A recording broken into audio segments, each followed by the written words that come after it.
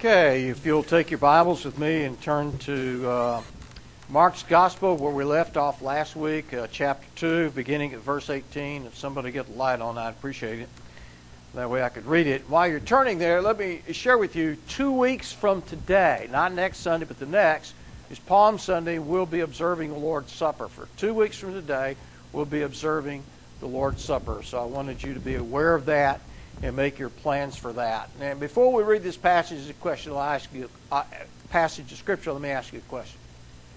If Jesus were physically here today, and He is, in the presence of His people, where His body, where His arms, His legs, His feet, where His nose, His ears, His mouth, if He was physically here today, how would Jesus do church? Ever thought about that? Would He come into the churches, our churches today, and do it very differently than what they look like today? Well, that's what we're going to talk about. And we're going to see it from this passage this morning. So begin reading with me at verse 18. And let's see if we can pick out some principles here. And John's disciples and the Pharisees were fasting, and they came to Him and said, "Why do John's disciples and the disciples of the Pharisees fast, but your disciples don't fast?" And Jesus said to them, "While the bridegroom is with them, the attendants of the bridegroom do not fast, do they? So long as they have the bridegroom with them, they cannot fast. But the days will come when the bridegroom is taken away from them, and then they will fast in that day. No one sews a patch on an unshrunk cloth on an old garment, otherwise the patch will pull away from it, and the new from the old, and a worse tear is the result. No one puts new wine into new wineskins. Otherwise, the wine will burst the skins, and the wine is lost, and the skins as well. No, one puts new wine into fresh wineskins." And it came about that as He was passing through the grain fields on the Sabbath, and His disciples began making their way along by picking the heads of the grain, and the Pharisees were saying to Him, "See here, why are you doing what is not lawful on the Sabbath?" That's kind of how they said it. And He said to them, "Have you never read that what David did when he was in need and became hungry, and he and his companions, how he entered the house of God in the time of Abiathar the high priest, and ate the consecrated bread, which is not lawful for anyone to eat except the priest, and then he gave it to those who were with him, and he was saying to them, the Sabbath was made for man, and not man for the Sabbath. Consequently, the Son of Man is Lord even of the Sabbath."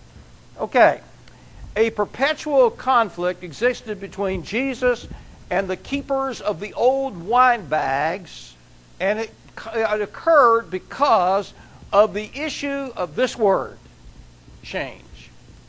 Few of us like it, most of us resist it. Change. In our text this morning that we just read, we discovered there are two encounters that Jesus had with the Pharisees or the religious establishment. In both of them, Jesus introduced the prospect of change, and the keepers of the old wine bags stiffened their neck in resistance. Between these two encounters, in verse 22, go back and look at it with me. We're going to read it in a moment. Jesus used an interesting metaphor to describe His effect on the religious establishment of His day. Read again verse 22. Hear what He said. "No one pours new wine into old wine bags. If he does, the wine will burst the bags, and both the wine and the wineskins will be ruined. No, he pours new wine into old wineskins." There's a reason for this. Old wineskins were dry and brittle. They didn't adapt very well to new wine. New wine causes the old bag to stretch and crack and leak. Now, the legalistic Jewish religious establishment, of course, were the old wineskins, while the new wine represented the teachings of Jesus. Everybody got that? Okay? The Pharisees were suffering from a case of hardening of the spiritual arteries. They were flabbergasted that he would invite Levi, a corrupt tax collector, we looked at that last week, to be one of his followers. They were astonished, taken aback, that he would touch and heal a social outcast, and he was aghast, they were aghast that he did not practice what I call the hyper-legalities regarding the Sabbath. There wasn't a Pharisee within miles who wouldn't give his last shekel to get rid of this threat to their brittle religious establishment. Now, folks, the name of the vital Christian life is spelled this way. C-H-A-N-G. Change. Everybody get that? Change. Now, I realize not all changes are good, but I also realize not all changes are bad. And some changes are not very good. But the transformation of an ugly, hostile spirit at war with God into a loving spirit of beauty is the goal of the Christian life. But transformation is always preceded by an inner change. Jesus kept challenging the rules, kept pushing the boundaries and the barriers, thus creating an intense battle between himself and the religious establishment of his time. Nearly 450 years ago, the French government under King Charles IX moved New Year's Day back from April the 1st, where it had been for centuries, to January the 1st, where it has been ever since. And needless to say, such a radical shift in something so basic evoked enormous social outcry. The old New Year's Day became a battleground between those who resisted the change and those who supported it.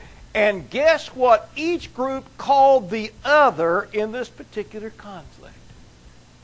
If you guessed fool, you'd be right. Okay?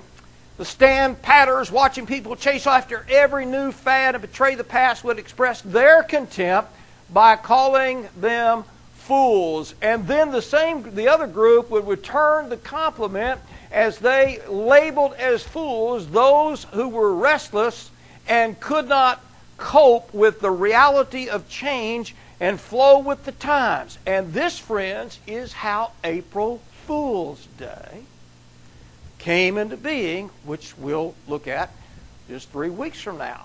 Change is something that's really difficult for folks. All of us have problems with change. Empress Catherine the Great of Russia strolled onto the palace grounds one early spring afternoon, and with snow still covering the ground, and she spotted an early spring flower trying to push its way up through the soil, trying to freeze the moment and protect the flower's growth. She flipped her finger, told to her entourage, "Post a guard here." So for the next 150 years, no kidding, a guard was posted on that very smart, all 4 seasons of the year. One guy is guarding a very small spot of ground 365 days a year because of an early spring flower that took place 150 years before, or yet the impulsiveness of an autocratic ruler. Yep, tradition is really something difficult to deal with.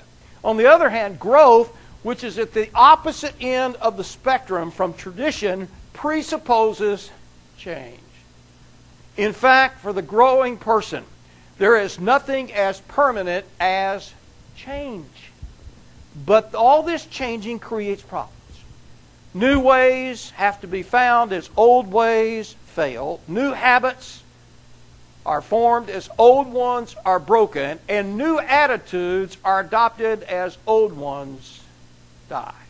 Look at any problem in your life right now. Look at any problem in your life right now, and I will bet you that some change is part of the problem. There are many people today who want to be somebody, or they want to make a difference in the world in which they live.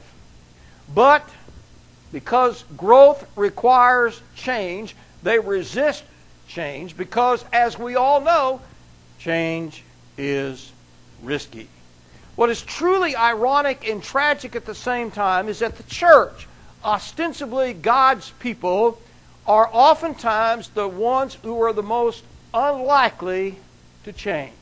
It's amazing, isn't it? At least I find it is. The very people in whom change should be a way of life are often the most resistant to it. That was indeed the Pharisees' problem, as Jesus pointed out to them here in our passage. Jesus threatened their power, their control, and their status in the church. And they just could not stand it.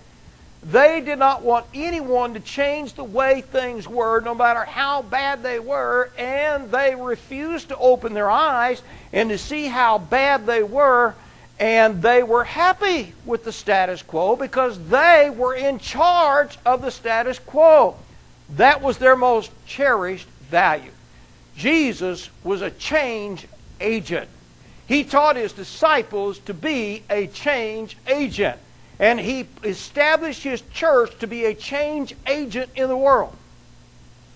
But you know what's happened?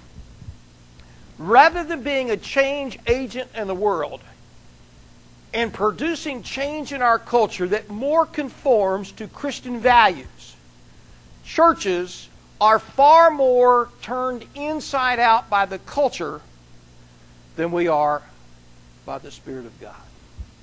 We have capitulated the culture in a number of different areas, or we just stay the same trying to beg off all the changes that are taking place. We're resistant to change on the one hand. On the other hand, all the changes that are occurring in culture, we somehow just kind of quit fighting some of them and we adopt them, even though we have to violate certain principles in God's Word to do so.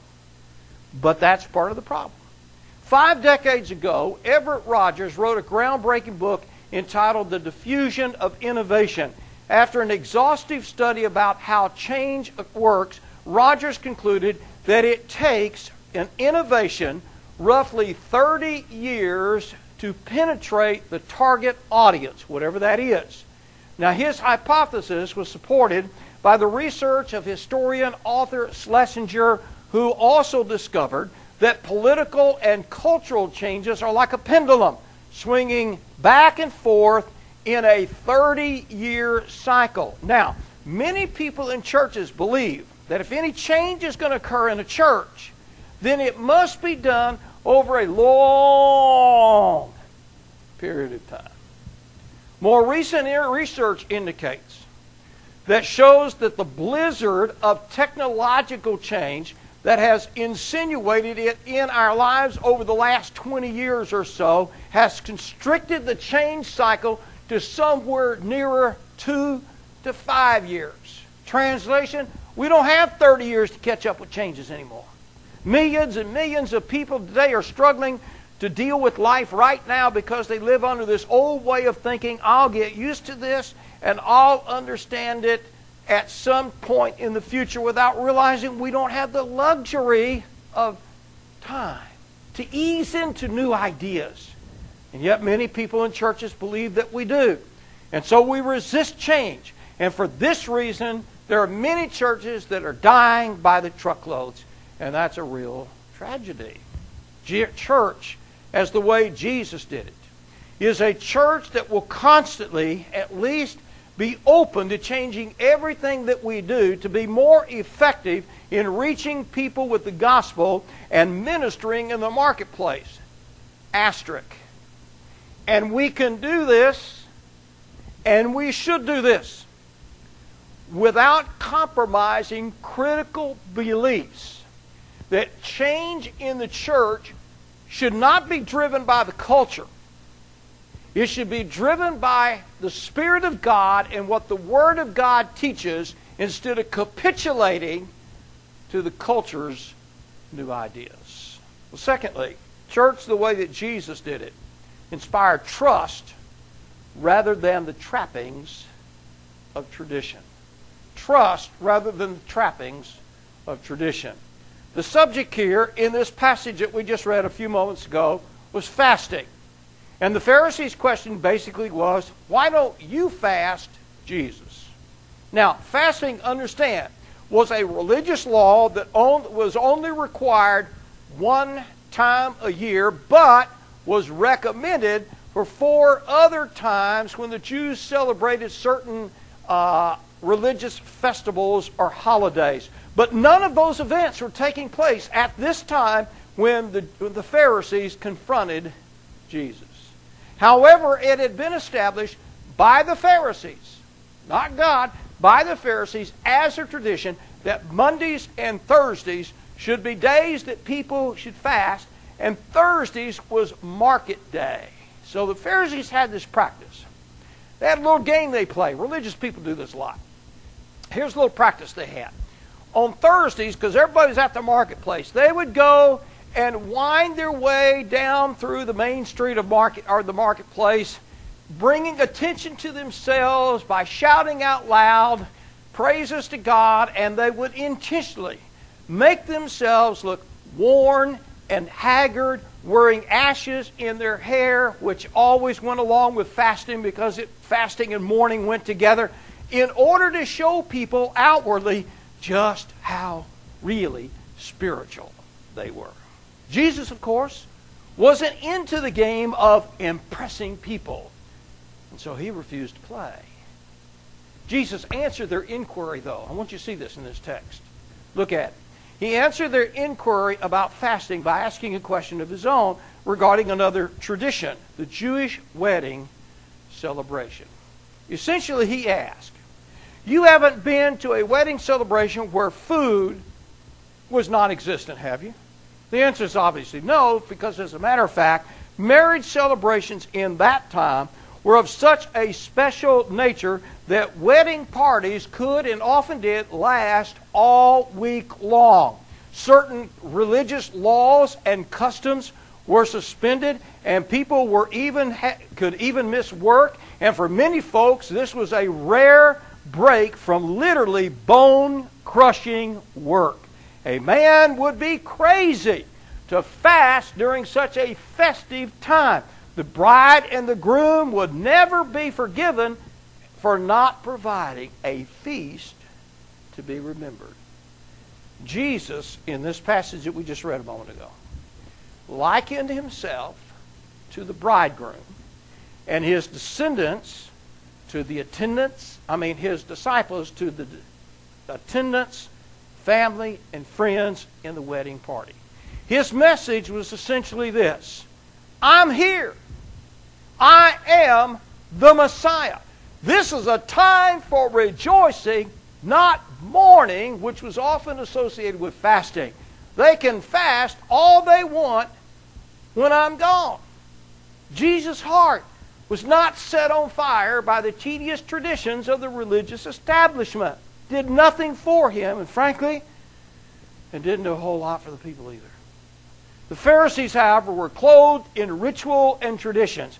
They not only desired to keep the 613 legitimate commandments given in the law, but the whole body of oral tradition as well, which could fill volumes on the matter of what you could and could not do on the Sabbath.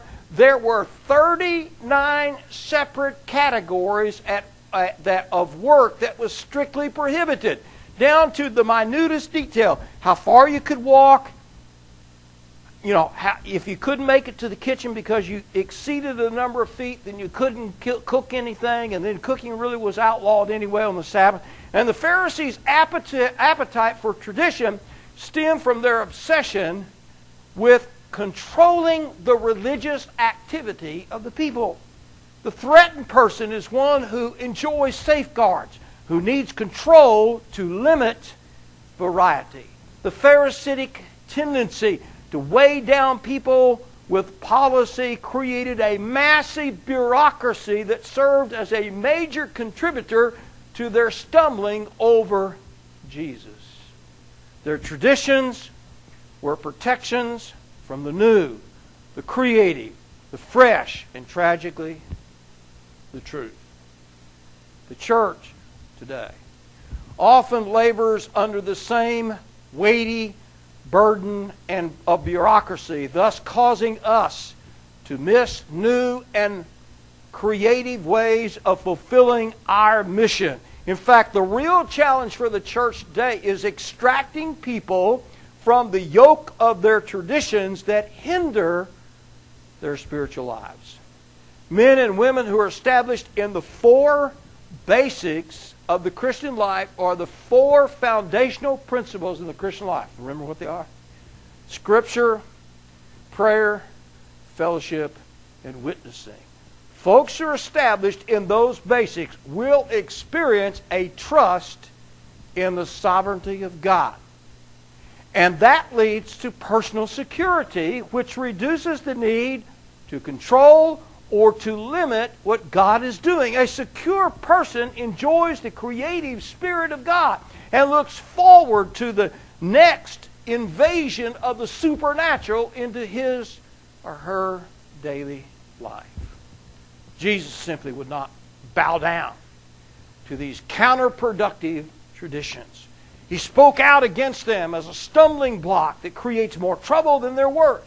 And when traditions get in the way of the mission of the church, we need to seriously re-examine them.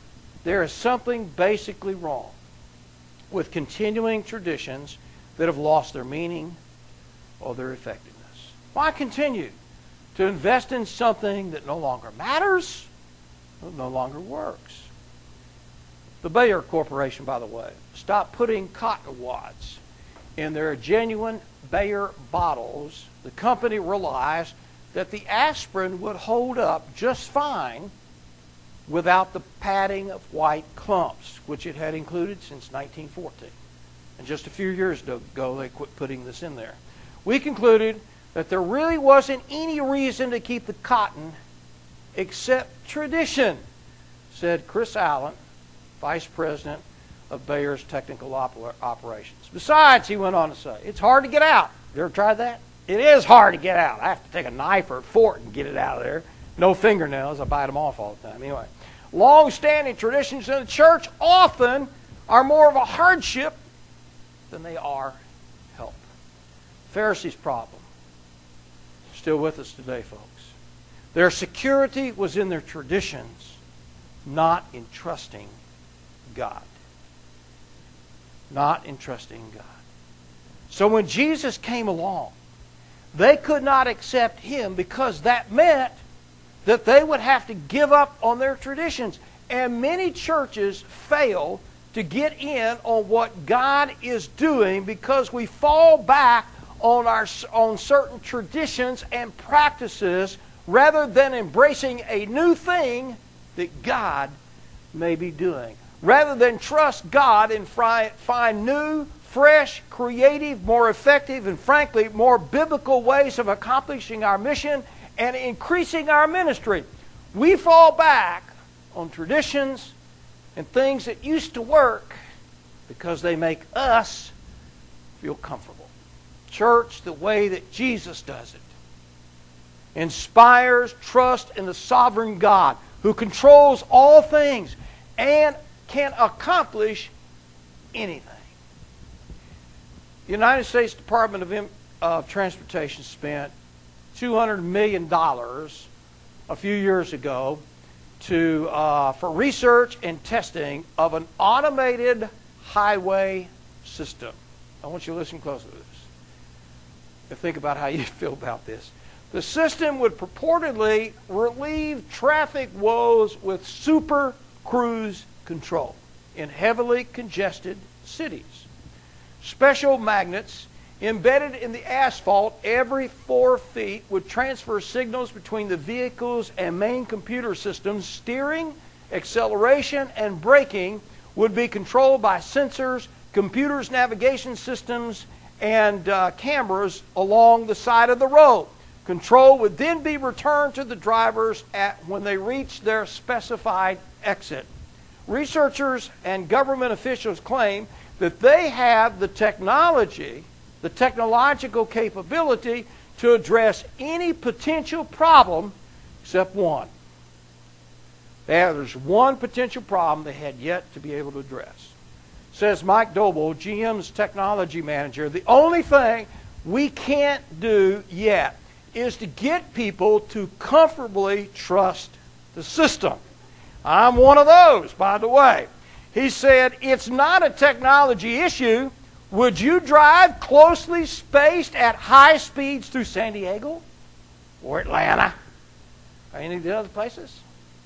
Trust is always the issue. As long as we trust our traditions, we will never be challenged. Trust God. Thirdly, church, the way that Jesus did it, is to invest in ministry itself, not in the mechanics of ministry. The Pharisees' strategy was to protect, maintain the organization at all costs, now get this, including crucifying their own Messiah. That's the way it comes out. The Pharisees invested time, energy, and resources in keeping their traditions intact, their structure secure, and especially their status unchanged. Jesus invested in meeting needs wherever he found them. Jesus invested in ministry. He was constantly being confronted by this religious establishment of his day. The Master encountered, as most of his disciples will, opposition from certain religious quarters. Disciples on the front lines for Jesus are often jabbed in the back. This was the very problem that Jesus himself faced. In verses 23 through 28, look at those verses. Jesus broke all the rules the rules were set up by the Pharisees. They then proceeded to attack him with a vengeance. And Jesus answered to them, conveyed the idea that human need takes precedent over human law. The Sabbath, Jesus indicates to us here, was designed to give humankind enjoyment, not to confine his spirit by some oppressing rules. The rules of the Pharisees, however, were subtle, man-made rules, and most of the rules concerning the Sabbath, the Pharisees made up whole cloth sometimes, creating guilty, frustrated, but unhappy legalists. They were designed to keep ministries from actually happening rather than making ministry possible. Now, in the passage that we just read, shortly after the grain-picking incident, Jesus entered the synagogue on the Sabbath. He then proceeded, in sight of all, to heal a man who had a withered hand. And as he had the man to stretch out his hand, Jesus seemed to be saying indirectly to the Pharisees, I will move toward human need regardless of your obsession with tradition and your misunderstanding of God's law. And in the process, Jesus was determined to teach his followers of the priority of meeting needs. Whatever it takes to reach people with the gospel of mercy, a disciple does it. Thus, in order to be effective in fulfilling the Great Commission, we must learn to do church the way Jesus did it. Far too many churches today make the mechanics of ministry, the bureaucracy of ministry, the ministry itself. That has to change. Now, folks, we don't have this problem. But it is a problem that can occur at any time without us hardly noticing it.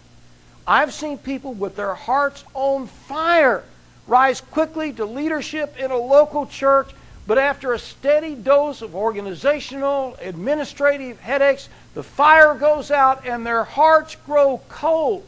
Jesus modeled for us the right priorities: Scripture, prayer, fellowship, witnessing. But he also modeled for us ministry, meeting the needs of human beings. That's what's important. When I was a student at Southwestern Seminary, Dr. Robert Naylor was the president. He retired after my first year there. In fact, I wondered if there might be something wrong with me, because after my first 2 years at Southwestern, 9 of the professors left the school after I took their class. Don't know what that meant. Anyway, one day, some of us were sitting around talking, and Dr. Naylor pulled up a chair and joined our informal discussion. At one point, someone asked him, Dr. Naylor, what do you do when your heart grows spiritually cold? I want you to think where you are this morning. He said, when I was pastor at Travis Avenue Baptist Church, which is a large church in Fort Worth at the time, I would find myself at times cold spiritually. I would get in my car, and I would go to the house of a person that I knew was lost. I would share Christ with him and see him born again spiritually as he gave his life to Jesus. Then Dr. Naylor concluded, I would get back in my car and I would sing all the way home. The cold had been melted by the joy God gives when he sees people saved, changed. Nothing will warm up the believer than leading another person to Christ. And folks, he's right. Cold hearts are set on fire when God uses us in ministry in the real business of the church. And that is seeing God change lives. When we're involved in that, your heart, if it's cold, will warm up quickly. Let's pray about it. Our Father, many of us came this morning with our hearts just not on fire. And for many of us, that's a all too often common condition.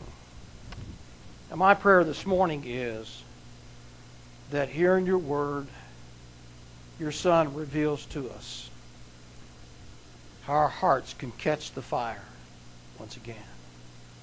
When you're using us in such a way that you are changing lives, our hearts will be warm again.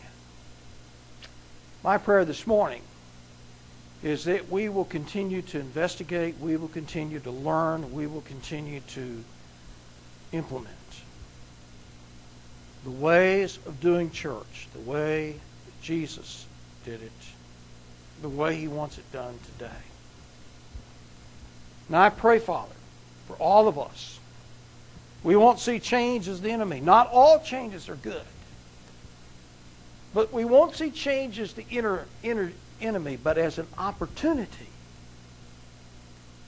to see you do something new, something fresh, something creative in our lives and in our churches. So may you work in the hearts of us all to create these new opportunities to do something new in us as individuals and in us as a church. And I pray this in the name of Jesus. Amen. Okay, we're going to finish a little differently than we normally do because our drummer had to leave and be someplace, and we decided to change it around. So be reminded, we are not going to have evening worship tonight, but just tonight we're not going to have it. And I appreciate all of you making the effort to set your clocks back last night, get here on time, be here today. Hope you have a good afternoon. Thank you for being here.